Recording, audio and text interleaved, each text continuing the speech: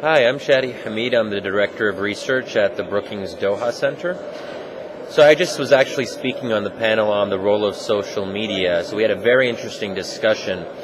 And when we kind of think about the role that youth can play, and obviously young people are the ones who are most effectively using social media, whether it's Twitter or Facebook, I think the long-term question is, what is this ultimately going to lead to? Are young people going to be able to reconsider and alter the existing power structures in the Arab world? And that can be economic structures, it can be political structures.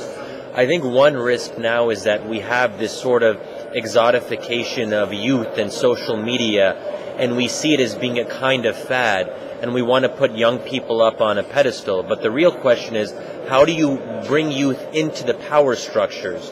So it's not just a matter of young people advising or saying their opinion and all of that, but we need young people who are actually the ones making policy decisions, who actually do play prominent roles in major companies in the region. And that is going to be the real engine of change. But if we just kind of put them to the side and say, young people, what do you think?